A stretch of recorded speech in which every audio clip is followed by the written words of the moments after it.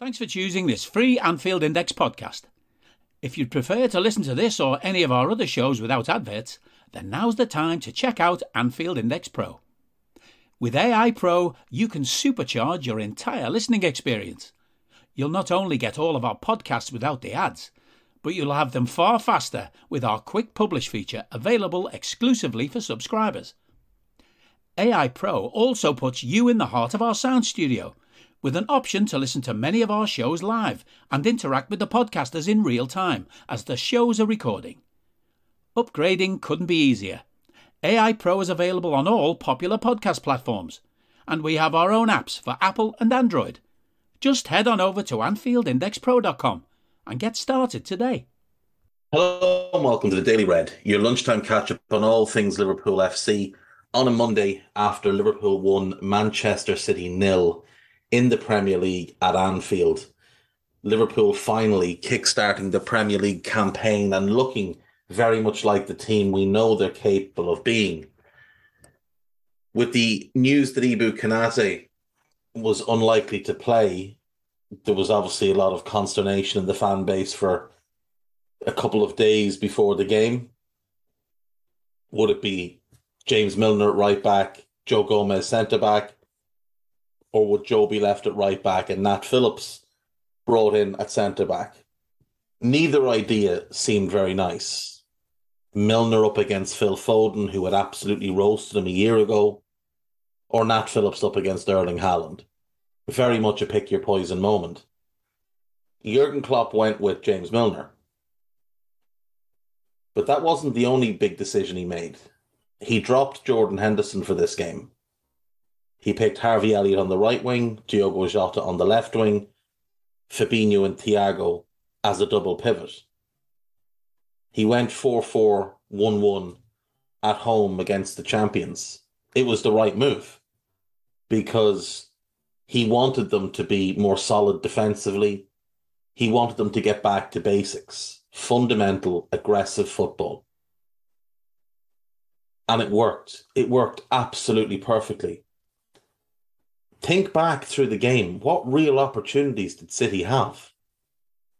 From the first minute, Liverpool were right up for it. And they played with a level of intensity that has been lacking pretty much all season, especially in first halves. They were physical. They were fearless. They got forward in waves. They defended in numbers. Everybody did their job. It's all you ever ask of players is just to do their jobs. And everybody that started in that game did their jobs absolutely perfectly. City started out in their traditional 4-3-3, but very quickly changed shape and ended up playing something that resembled a 3-6-1, where you had Akanji, Diaz and Aki as a back three, Foden sort of having the entire left wing to himself, Cancelo having the entire right wing to himself, Silva, Rodri, Gundogan and De Bruyne playing in almost a box midfield, and then Haaland up front on his own. That's a lot of creativity to put around Erling Haaland. And the concern was we might be able to stop De Bruyne, but can we stop him and Cancelo? And if we stop both of them, can we stop Foden as well? And if we stop all of them, what about Bernardo Silva? And then what about Ilkay Gundogan? But as it turned out, in some ways, City stopped themselves with this overcomplicated system. But in no way does that take away from the performance of our lads yesterday. Alisson was excellent. Didn't have huge amounts to do, but everything he was asked to do, he did brilliantly. He made one really good save from Haaland down low to his right-hand side. Everything else was pretty much straight at him, but he had to get his handling right. Milner just locked in at right back with Harvey in front of him and Joe Gomez helping across. The three of them made sure that there was no avenue for City down that left wing. And Foden got no joy. Bernardo got no joy when he went out there. It was the same situation on the other side with Robbo.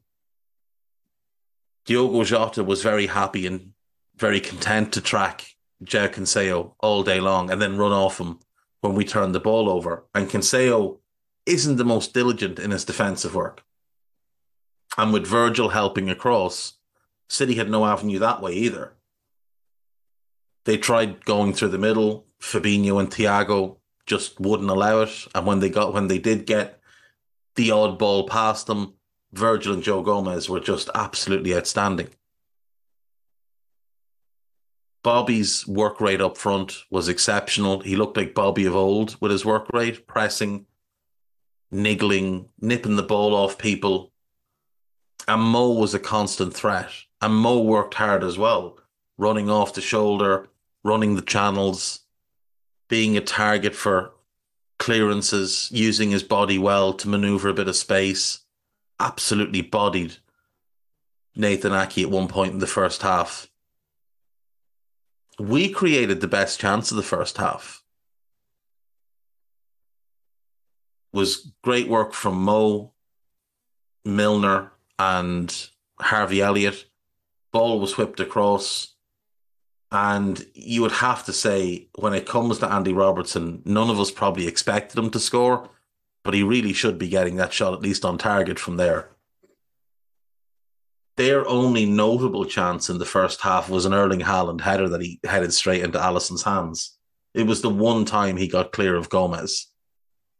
And it was just his height was the issue. He's got 2 inches of height on Gomez, and it was Kevin De Bruyne playing the pass, so you know it's going to be inch perfect. But Joe was able to send him far enough wide that he couldn't get enough purchase on the header.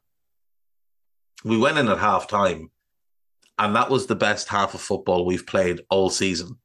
Forget best first half of football, I should say, we've played all season. Forget the Bournemouth game. That's an aberration. This was a really, really good team performance with plenty of accountability. Nobody passing the buck. Everybody owning up to any small mistake. Everybody been told, do better next time. Came out in the second half and Salah looked really, really up for this. And he got his first real chance as he was sent through 1v1. Credit to Ederson. It's a great save. Does brilliantly to get his right hand out and just touch the ball around the corner and send it past the post. Now, the referee doesn't see the touch, so the referee gives a goal kick. So from the goal kick, the ball goes up the field. Haaland gets the ball. Fabinho takes it off him. Haaland pulls Fabinho to the ground. The referee doesn't give it. Bernardo picks the ball up, plays it back through to Haaland, plays it to De Bruyne, who plays it back to Haaland. Alisson comes out, gets both hands on the ball, and Haaland kicks it out of his hands. It falls to Foden, and he manages to smack it into the net off Joe Gomez's shins. But there's very clearly been 2 fouls in the build-up. City have their little celebration. Liverpool go and speak to the referee. The referee speaks to VAR, and VAR says, you're going to need to go and look at this. So he goes over, he has a look at the Fabinho foul, and it's very clear that Erling Haaland has a fistful of his shirt right in the armpit and just pulls him down. It's a blatant foul. It's come out afterwards that had the referee not deemed that warranting of disallowing the goal, it absolutely would have been disallowed for the Haaland on Alisson one, where Alisson has both hands on the ball and Haaland kicks it out of his hands. City are up in arms. Pep has himself a tantrum. Second tantrum of the day. He'd already been on the pitch at one point. He'd already crossed the line and gone onto the pitch. He should have been booked at that point. He should have been sent off for the second one. But no, doesn't happen. After the game, he's crying. Bernardo's crying.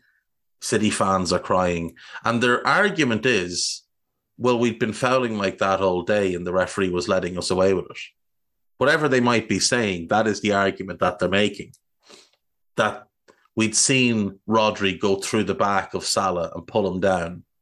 We'd seen Ake pull out of Salah. Later on, we would see Bernardo Silva try and do something that resembled an RKO. And then following that, firstly, kick out at Salah and then throw his elbow into him. And that got a little heated. Mo wasn't having that, went and spoke to him. Bernardo tried to get brave. Virgil came across.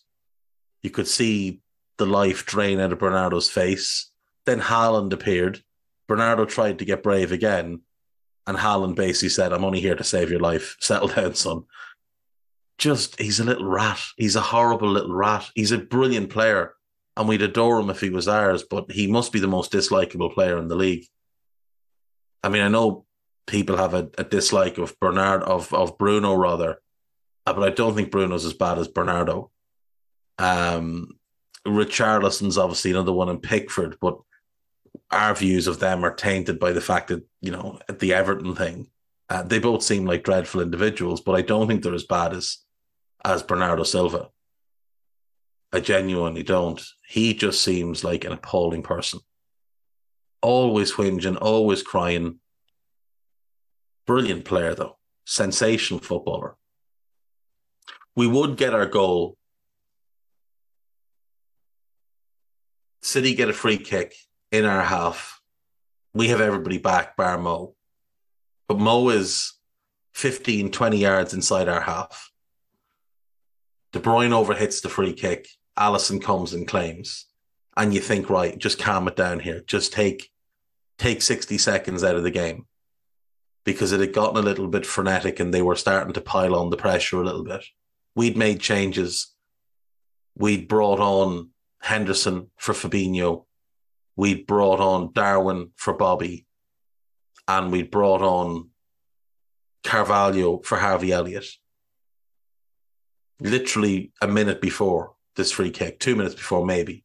I don't think any of them had touched the ball at this point. So you just want Ali, or you just think the best thing Ali can do here is just slow everything down. But Ali's built different. So Ali looks up and he sees Mo, and Mo is gone. Mo is heading for the end zone. So Ali launches an inch perfect pass. And as it comes out of Alisson's hands and makes contact with his foot, Mo is just about to cross the halfway line. And Cancelo has seen this and has dropped, keeping him onside anyway. Mo gets to Cancelo, spots the ball, and just uses that incredible core strength. Cancelo commits, Mo muscles him out of it, spins him, and he's away. And he's 1v1 with Ederson, with just time and opportunity between them. And having missed the first, there was no chance he was missing the second. We've seen Mo do this over and over and over again since he came to the club. And what a finish. Just passes it round the goalkeeper and into the back of the net. Anfield erupts. It's the loudest Anfield has been in a long time. And from there, they didn't really create a whole lot. They huffed and puffed, but they didn't create a whole lot. We brought on Trent for Mo. Then we brought on Costas for Jota because Jota went down injured. Now, Darwin could have wrapped the game up for us on a couple of occasions. There was a 3-on-1 where Darwin just needed to shift the ball across to Mo and he didn't, and he decided to shoot. It was a bad decision. He got sent through 1-on-1 with the keeper, but I think he was offside. And it looked like he tried to lift it over the keeper and draw a penalty. That's what it looked like. But he didn't get the contact he was looking for. So made a bit of a hames of it. But look, I think he was offside, so it wouldn't have mattered either way. But yeah, they didn't really create a whole lot of much. The only negative for us coming out of yesterday's game was the injury to Jota, which there are fears it could be a bit of a serious one, and maybe he's going to miss the World Cup, which would be a horrible thing for him. But from a Liverpool point of view, might not be a bad thing, because say it's an 8-week injury, he's back then pretty much in the middle of the World Cup break. So we get him back when football restarts. Mo and Diaz will both have been staying behind as well. Diaz obviously is injured and would actually have missed the World Cup had it gone ahead, or had Colombia been qualified, but they weren't. So he'll be back training. Mo will be back training. You'd imagine there's a few others. Robbo, obviously, they didn't qualify. Thiago might not be picked by Spain. Joe Gomez probably won't be picked by England. Trent may not get picked by England. There's a real chance Trent won't get picked by England. So the hope would be that coming off the back of that World Cup, we'll be just ready to fire, ready to go. But again, just so much credit to those lads who started yesterday, and to those that came on. I thought Darwin ran them ragged. I thought Carvalho looked really intelligent with his movement, really hard-working. He looked strong. Won a couple of balls and was able to hold people off and use the ball cleverly. Henderson, so much more suited to coming off the bench, just able to go on and empty the tank out. And what was great was everybody was so locked in that as soon as he ventured a little bit out of position, he was getting pulled back into position. Mo was directing him back. Thiago was directing him back. Milner and Virgil were calling him back.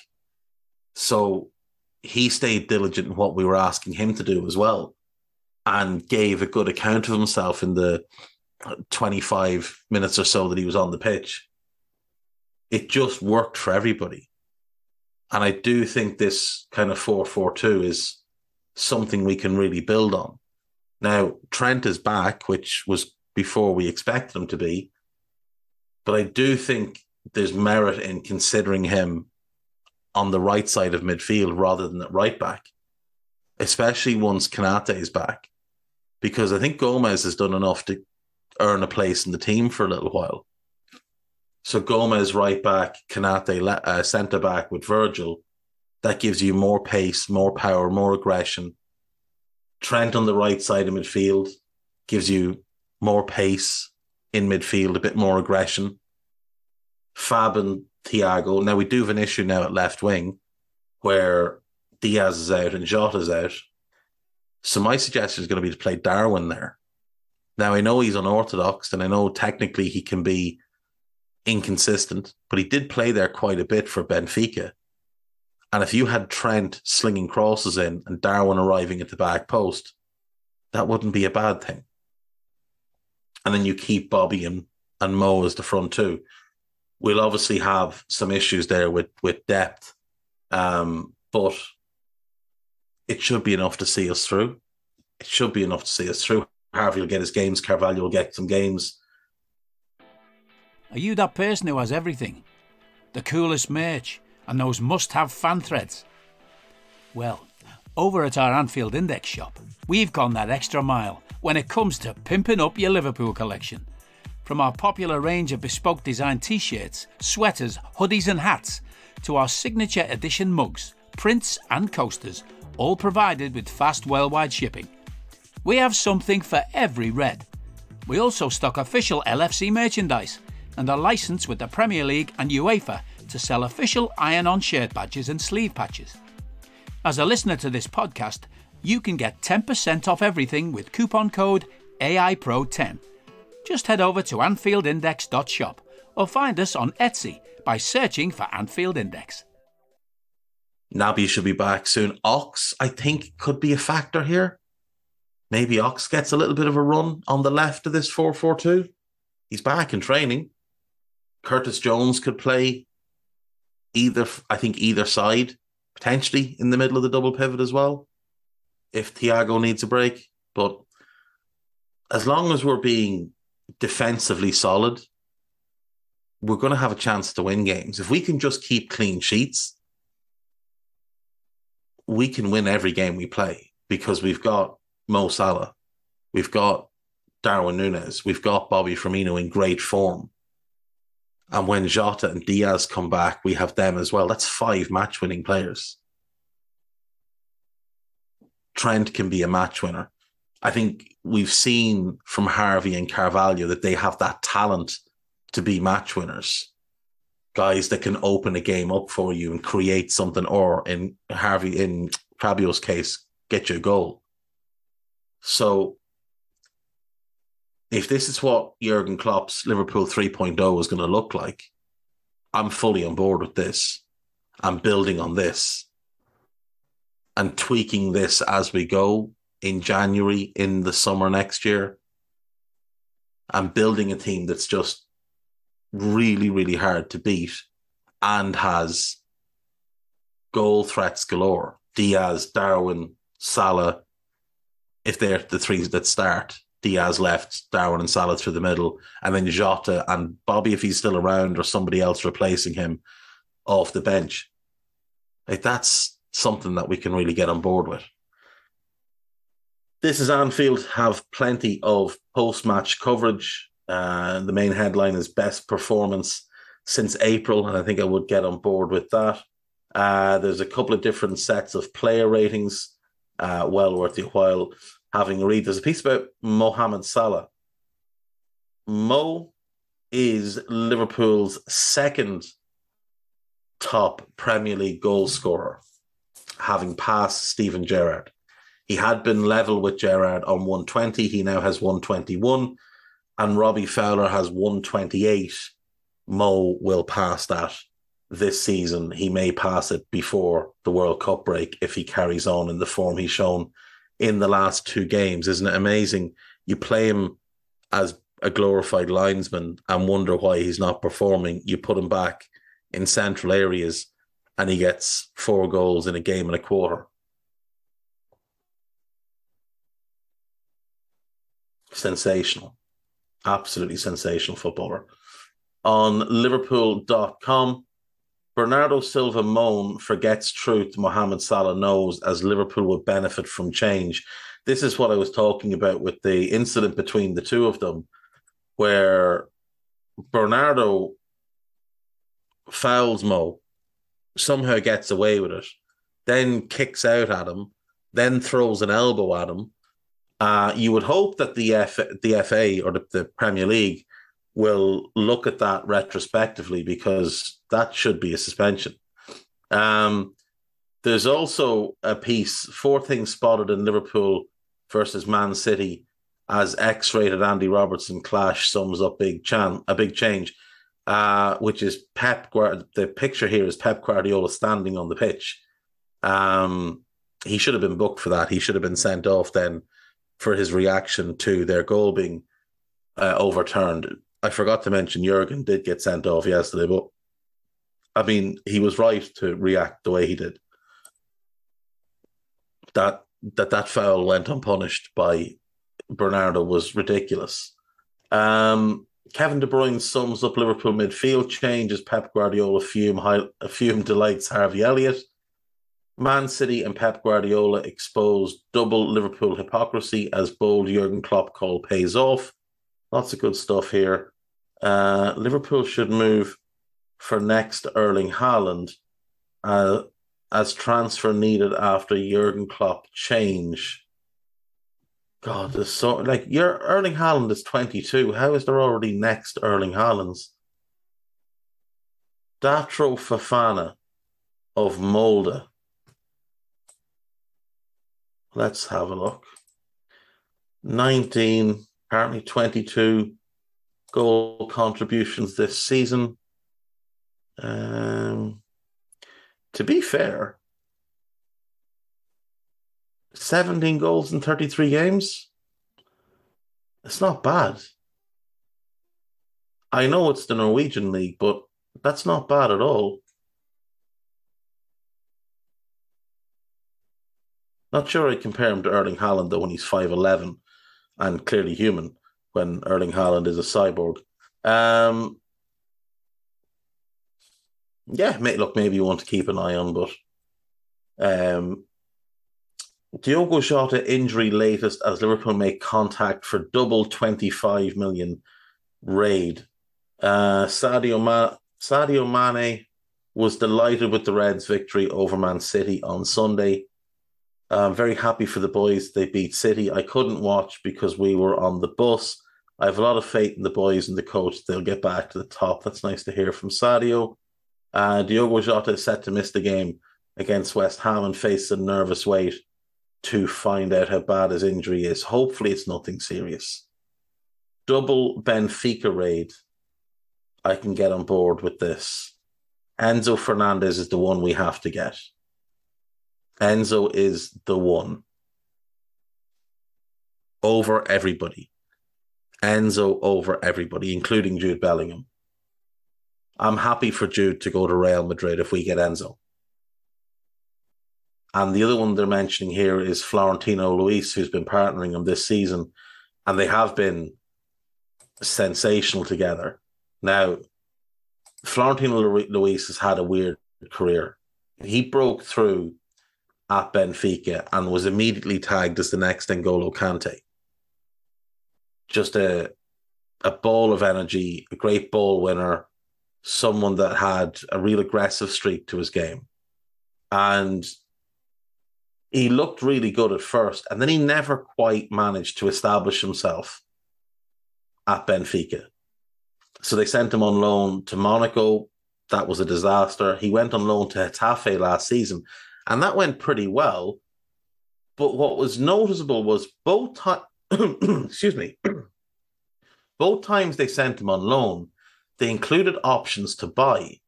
So when he went to Monaco, it was an option to buy for 30 million euro.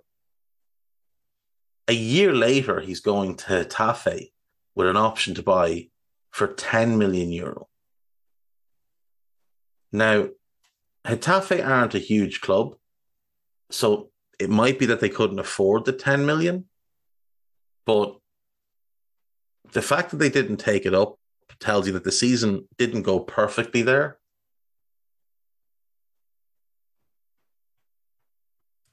So he initially became a starter, was one of the club's best was the club's best performing midfielder early in the season, but following the appointment of Quique Sanchez Flores, he eventually lost his place in the team. And they were going to send him back in the January. So 24 appearances, only 8 starts. So it obviously didn't go well. But this season, he has been outrageous, and they've given him a new contract just this past week with a buyout clause of 120 million euro. So it is, we always say development isn't linear, but he's had a bizarre career thus far. Personally, I would much rather go and get Moises Caicedo. I think the price would be around the same because Benfica don't sell cheap. I would rather go and get Caicedo. He's 2 years younger. I think he's a better player now. I think he's got bigger upside. And I think Caicedo and Enzo as a pair, if you brought those two in over the next 2 windows and you had those two plus Fabinho and Thiago, you can put any 2 of that 4 on the pitch and you're going to have a really good midfield. And you can manage Thiago's minutes, you can manage Fab's minutes, you can use those 2 in like big games where you want their experience and their nous. And the other 2 can be workhorses and get you through games with high quality performances. And that way, maybe you get Thiago to play on with us until he's 36, 37, because you can manage him better. He's not been asked to play more than maybe 30 games a season, and we'll be playing 60. And they could be, 20 starts, 10 sub appearances for him. You just use him when you need him. And you enjoy him that way. Same with Fabinho. And you still have Curtis. You still have Henderson in limited minutes. So you'd have 6 for 2 spots. Curtis could also play, I think, on the right as a narrow right-sided midfielder. Obviously, Harvey can play there. And then Carvalho is going to be more used on the left, I think. So Diaz, Carvalho, and Jota would be the 3 options out there. And those two would basically box off what we need in midfield. Wouldn't really need anything else. Starting midfield of Trent, Enzo, Caicedo and Diaz. That's 6-7 years with that midfield. Manage Fab and Thiago through a few years as, semi-regular starters, but they could be first choice for the big games. Harvey, Curtis, Carvalho. Maybe you want to add one more, like a young ball winner at some point, but those two would absolutely box off any issues for us. AnfieldIndex.com. There is some new podcasts if you haven't heard them. There's a new Scouser Tommies with Jim Boardman and Jay Reid. There is a new Money Talks with Trev Downey and Mo Chatra. There is a new post-match Raw. Guy had to step in for Trev. Trev threw his back out yesterday. So it was Guy, myself, and Jim Boardman. And then there was the Nina Kauser show with Kay and Mo, having a look like ourselves on Raw at the Manchester City game. So do give all of those a listen. Plenty more to come this week. Things really do start to get busy from here on. We give West Ham, obviously, Wednesday, Forest at the weekend, Ajax next week in the Champions League. So games will come thick and fast up until this World Cup break. That's it from me. I will see you all tomorrow. Take care of yourselves. Bye-bye. We hope you enjoyed listening to this Anfield Index show. Please be sure to subscribe to our channel so future podcasts find their way to your device automatically.